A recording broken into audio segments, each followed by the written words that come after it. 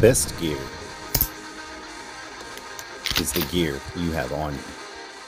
What is up, guys? Average Gear Reviewer here, back again with another quick little unboxing for you. And in this one, we've got something, I bet you've never heard of this before, and this knife is very, very appropriately named. So thanks for stopping by. If this is your first video, thanks so much for stopping by to watch our little unboxing video. If you're a returning viewer, hey, thank you so much for coming back. I appreciate you guys. Love to hear the comments down below. Today, we're getting into something super cool, guys, and I'm super excited about this. It's really outside the box, so it's not something that you're going to be expecting, and it's made in the USA. It's from, well, bam, Kershaw. So, what do you say? Really quick, guys, I wanted to give you a little backstory on this one. And if you want, I'm going to leave in the chapters down below where you can just jump to the unboxing. But I wanted to give you a little backstory on it. I like to, give a little bit of the reason why I pick what I pick sometimes. So I was watching a video the other day with Travis Kennedy, doing a little bit of research for some videos that I've got coming up. And he was talking about his carry, and one of the things that he carried was a particular type of folding karambit. It was an Emerson wave type. So if you're familiar with that, you'll see later when we get into this one, I'll kind of explain the differences there. But if you're familiar with that, it actually has a really rapid deployment out of the pocket. And he said that he used it a lot as just a regular everyday carry knife, and I had never considered one before. So in my research, it's led me to something a little bit different that I want to try out, and I really want to share it with you today. So yeah, let's take a look at it here. Let's get into it. Okay, guys, switch to a little top-down view so we can give you a little bit closer shot here. But let's go ahead and get into this. Like I said, we are unboxing the Kershaw. It's called the Outlier. And like I said before, I have never heard of one of these, which truly makes it an outlier in a lot of ways. Okay. Oh, wow. Check that out. Any other goodies in there? Yeah. Okay, so a little thing you can scan for information. I guess if you want to know some information about this knife, you could scan that QR code there. I guess if your phone will pick it up. You got it? Going once, going twice. Okay. I'll set it over there. Maybe you can still pick it up over here. But yeah, guys, this is the Kershaw Outlier. Super cool little folding karambit knife. And like I was saying before, I saw this in that video. Well, it wasn't this particular knife. It was a Emerson. But I thought, what a cool idea. And I'm a big fan of karambits anyway. So yeah, I'm not crazy about the steel, but really this was sort of me just wanting to try out a concept here of a sort of a different kind of carry. So I think it's a 9CR. Oh man, that's got a nice snap to it. I think it's a 8CR13 MOV steel. Yeah, so not like a super premium steel that you're going to get here. But it does have G10 scales. It's got a nice flat lay pocket clip there. And it has a thumb stud that can be moved from one side to the other. So, and you can also switch the pocket clip from a right hand to a left hand carry. So what that allows you to do, and I'll have to show a demonstration of that, but when it's in your pocket, you can put your pinky through the thumb ring. Well, actually, I guess it would be like this. Yeah. Okay, so you put your finger through this thumb ring inside the pocket, and as you're pulling it out, you twist it just a little bit, and this will catch, and it deploys the blade. And I'll show you a demonstration of that here in just a second. Okay, so guys, really quick, I wanted to show you the deployment method. And this one I'm carrying it in a watch pocket because it's so small you actually can carry it in a watch pocket. But what you want to do is you want to grip the ring. You can see it here, grip the ring. I'm gripping with my pinky. You want to push it towards the outside of your pocket as you pull it out. And there it is. How cool is that? Now, I will say, if you don't have very stiff material on your jeans, it may be a little hard to get it out. And it takes a little getting used to, because what you're doing is you're catching it on this stud right here. and it actually is catching on your clothing as you pull it out, and it automatically deploys it. Although it does have the flipper tab if you need to deploy that way. And also it can, you can really deploy it well, I think, with the finger. And, you know, that's one of my favorite methods of deployment there. So, yeah, that gives you an idea of the little deployment method out of the pocket there. Okay, so I wanted to give you guys a little bit of particulars about the blade.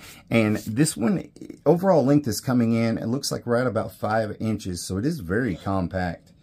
About an inch and a half wide, maybe 2 inches here at the widest part at the spine, but generally about an inch and a half wide. So it's very compact. Doesn't take up a lot of space in your pocket. But yeah, what do you guys think about that? I think that is pretty cool. It is spring assisted, so the snap on it doesn't take much of anything at all to deploy that. I mean, it really just jumps right out. Oh, let's see. What's the blade length on it? Got about a 2.5. Well, yeah, about a 2.5 inch cutting blade on there. And it does seem like it came pretty sharp. Let's see.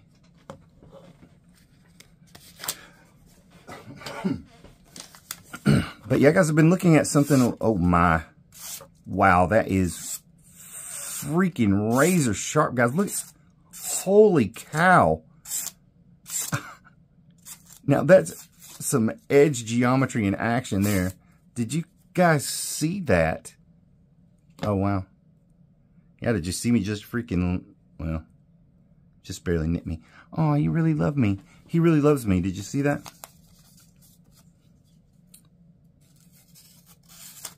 That is super sharp right out of the box, guys. I was not expecting that. But you saw how it, I mean, it literally just, and look at the little curly cues that it made. Dude, you can't tell me that is not sharp.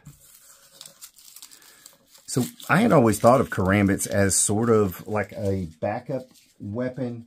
You know, I've talked about before, if you're carrying on your right side, I always thought it made sense to me to carry something on your left so that you got something to get with that left hand if you can't get to the right one. And I saw the video about Travis Kennedy talking about his EDC, which, you know, he had a lot of different thoughts on some things, and some things I agreed with and some things I didn't. But one of the things that he swore by was his EDC knife. And it was an old Emerson Wave karambit. And it just, he said that he used it all the time as a regular knife, but he said, but as just a backup, you know, he said these are really hard to beat. And like I said, guys, I already was a big fan of the karambit style knife. I think it's a good way, just the way that you can lock this in here. And I love how this one has a little bit of jimping there around the finger ring too. So it's not just rounded. It's got some good jimping there. But guys, the karambit shape, once it locks into your hand, it's there. That's not, you don't even have to hold on to it for it to stay there either. That's another cool thing about it, is especially when you're using this offhand, that hand is still free. You can still grab stuff with this hand. But at the same time, that's not, you're going to have a really hard time taking a weapon like this, disarming somebody who has a weapon like this, because it's just literally locked in there. You know, with the normal blade, you got to hold on, and the pressure of your hand is what will keep it in your blade. So it does make it easier to disarm. But with one of these, it's like, how are you going to get that out of their hand? You know, like once your finger is in there, this thing's mine and it ain't going anywhere. So yeah, just another idea that I had the other day, you know, and I thought of watching that, and I thought that was super cool, really smart. And of course, you know, Navy SEALs, they know what they're doing as far as EDC. They are used to having to cover all those bases. It's got a lot of spring tension to it there. It wants to snap back open. So you really got to put some pressure on it to close it. But man, open it, it just springs right out there. And I'll do a demonstration for you guys here and show you how that it opens up coming out of the pocket, because that's really one of the coolest things about it. If you're not familiar with that Emerson Wave system, it's a little bit different in this one. It actually doesn't have a wave system, but if it did, it would have there'd be a piece that would come off the back of here that sort of looks like a wave coming forward there. And that's meant to catch the front edge of your pocket so that you can pull the knife and deploy it at the same time. It's one of the fastest ways to actually deploy, a knife as far as I know. Because it comes out, it's ready to go. Which is almost as good as having a fixed blade on you, you know. But yeah, a lot of the research that I've been doing and watching some of these videos as I was trying to come up with some ideas, and I came up with a really cool idea for a series that I'm going to do, and it's going to be how to carry like. And so what I'm doing is I'm analyzing the carries, looking at the carries of special operators, GBRS guys. I watched Ed Calderon's video the other day, and it was super, super eye-opening. But I want to kind of put together a little series here of how to carry like. And it won't really be so much focused on the equipment, although it will some. Like in this case, you know, this was Travis Kennedy's. This was one of his go-to, you know, EDC knives. So this is a direct result of that video. But a lot of it to me is the why, the philosophy behind why they carry what they carry, and also where they carry it, you know. Ed Calderon's video was really eye-opening. If you're not familiar with him, you should look him up. But his video was super eye-opening. He was all about getting things that are available in your immediate environment. He carried a lot of things that I was just like, wow. And he's one of those I plan on getting into in that series. I'm going to do a video just about him, because his whole idea, his philosophy of the EDC is what was interesting to me. And that's something I'm starting to get more interested in, is the why you carry what you carry, you know. The what can be very nebulous, because a knife is a knife is a knife, really. You know, any knife can be a working knife, and any knife can be a combat knife, depending on the situation. It's just that some are obviously going to be better at some things than others, right? But, you know, if you think about it, one of the most deadly knives in the United States is just a regular old steak knife. I think more people are killed with those every year than,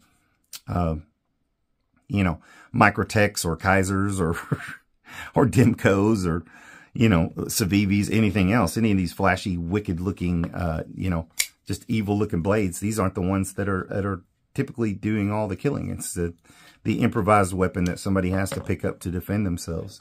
So, I did want to real quick do a couple of size comparisons with this one, just so you can see where it's from. I also wanted to compare it to a couple of other little karambit style knives I have. I have one that's like the CRKT Provoke, but it's not. It's a knockoff, so don't be thinking that I'm cool or anything. Just doing a size comparison. This one is the, this is the Cold Steel. Which model is this? Oh yeah, the Double Agent. Cold Steel Double Agent. I like it because it's got two hand rings there, so you really can't go wrong, and you can hold it either way. So, you know, that's kind of cool. A little bit something a little bit different there. It's right about the same size, but now the double, sorry, the the Double Agent. I couldn't think of the name of the knife. Help me out here, guys. You can see it's got a lot longer cutting surface, and then this one, I don't really know what this one is. It's a USA design. It might be an M-Tech. Oh, yeah, it's an M-Tech. Yeah, so I had a couple of little cheaper karambits laying around. But you can see the M-Tech and the Double Agent, I think, are about the same size as far as blade length. And M-Tech might be just a little bit longer. But, yeah, so that gives you an idea of where it falls into the sort of the length category and size category as far as other karambits go. But yeah, I really want to get one of the Provokes now because I love the action on that thing. I had to do a little bit of tuning on it. But yeah, so, and this does have, it's a liner lock, by the way. I don't think I covered that before. It does have a liner lock, and it's a good lock up there. It's like a 60% lockup, 50, 60, maybe 70% lock up there. So you can see that thing is, it's not going anywhere. But really nice, some really nice textured G10 handles there. Nice PVD black wash on the blade. And again, it is only a CR13 MOV steel, so, you know, it's not fancy steel. But it's something that I really wanted to just get something that was a little bit less expensive to sort of kind of prove the concept. I don't know if you guys know what I'm talking about there, but you have an idea of something that you might like, you might want to carry in instead of just going all in on it.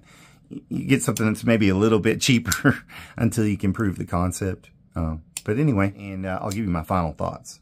Okay, so guys, I just wanted to really quick give you a few of my first impressions on the knife. And, you know, just tell you a little bit about it. Now, again, this is not a full-on review. This is just an unboxing. This is my first time getting a hold of one.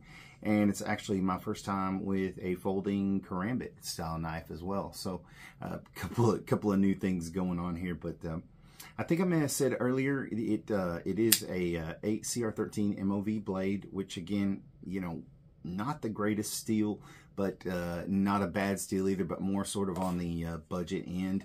But I will say, out of the box, it is super sharp. So if you get one, guys, be careful. I know you probably saw earlier where it just shredded through that paper. It does have full steel liners here, which is nice. The material, I think I said it was G2 before, but they're saying it's a glass-filled nylon. So, you know, sort of like a G2 type material. But again, it does have full steel liners.